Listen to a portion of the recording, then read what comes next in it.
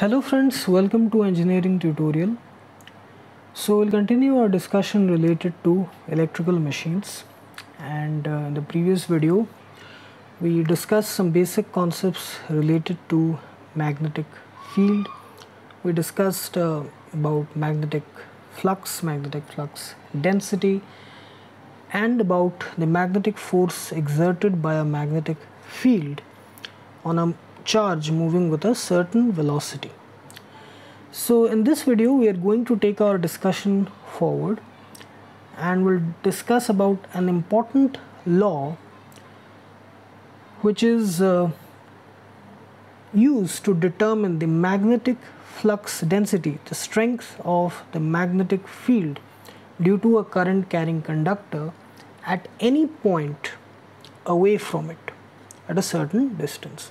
So it is called as Biot Savart Law. Okay, so the reason why I am discussing all these things is that in our discussion related to electrical machines, these things, these laws will come up, the mathematical expressions will come up. So at that time I don't have to explain it from scratch. I will simply refer you to these videos so that you can watch these videos and then go to that specific topic and have a clear-cut understanding about the principle of operation of all those electrical machines. So the whole thing related to the operation of electrical machines is based on the phenomena of electromagnetism, the magnetic effects of electric current, and it was all based on an important but accidental discovery which was based on an experiment performed by Ørsted, which is basically when he passed current through a wire, and when he experimented by placing a compass below the wire, the compass showed deflection, and the deflection was different in different directions when the direction of the current was changed. So this confirmed the existence of the phenomena of electromagnetism, which opened new doors, and more and more research was conducted, and the whole field of electrical machines, the foundation is laid on this one simple but accidental discovery. So we have already covered about magnetic flux density, which gives us the strength of the magnetic field. It is represented by the symbol B. It has unit of Tesla or Weber per meter square. And we have also discussed about magnetic flux, which is the number of magnetic field lines passing through a surface area, and it is given by the dot product of the magnetic field intensity, magnetic flux density vector, and the area vector, which is normal to the surface area. So it is given by BA cos theta. So the Biot Savart law, what it basically does is that it is used to determine this value B, magnetic flux density, the strength of the magnetic field in any current carrying conductor at any point away from it, located at a certain distance. So here we have taken a certain conductor, okay, a current carrying wire, let's say XY. A current I is flowing through it, okay, current I is flowing through it, and here we have to determine, let's say, the magnetic flux density at this point P. Now we cannot take the whole wire at a time and find out the magnetic flux density there. No, it cannot be done like that. So what we have to do is that we have to pick a small length, a very small length dl, and then the current element associated with it, IDL, okay, the current element IDL associated with it, depending on that we will find the small magnetic flux density dB vector at that point P, and then we will sum it together and we'll get the total flux, magnetic flux density. So here we have picked a small portion of the conductor length dl. The current element associated with it is a product of the current I and the small length dl. We have to find the magnetic flux density dB at point P at a distance r from this portion dl.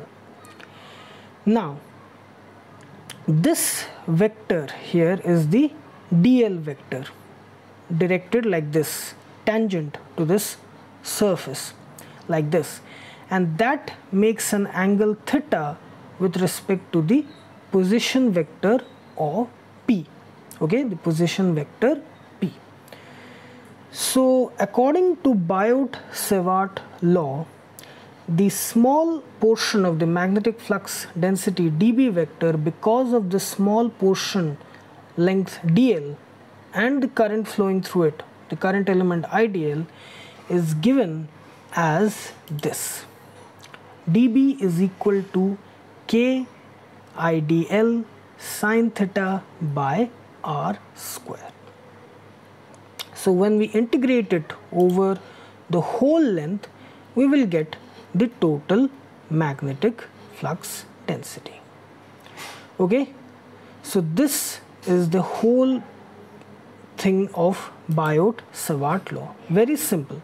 So here each current element, so the whole total wire xy can be divided into small such current elements. Okay, like this, here we have IDL, here also small portion of the length dl, small portion length dl, small portion length dl, like that will totally cover the whole wire xy. And when we pick a certain portion dl, we will draw a tangent there to find the length vector, the dl vector, and find out what angle that makes with this point P with respect to the position vector r. So like that we will find out the small portion of the magnetic flux density dB at that point, which will follow the same rule, k IDL sine theta by r square. So here capital K is mu 0 by 4 pi, where mu 0 is the absolute permeability. So this is in scalar form. In vector form it can be represented as this, which is dB vector mu 0 by 4 pi I dl vector cross r vector by r cube. So here this numerator is the cross product or vector product of the length vector, the dl vector, and the position vector r, like this. Okay, so this is the magnetic flux density, and as a result the dB vector, okay, the dB vector, the magnetic flux density vector, will be perpendicular. So here the dV vector, the magnetic flux density, that is perpendicular to the plane containing r vector and the current element dl vector. Okay, so dV vector is perpendicular, while the current element, the dl small length dl vector, and the position vector r vector from that particular point and the specific current element which makes an angle theta.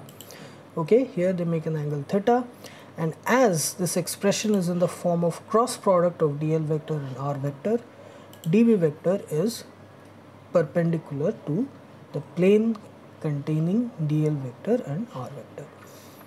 So this is Biot Savart law, which gives us the expression of the magnetic flux density in a current carrying wire, a current carrying conductor. So the whole principle involves splitting the whole wire into small current elements, IDL, IDL, IDL, IDL, like that, then summing them together. Each current element contributes some portion of the magnetic flux density dV vector.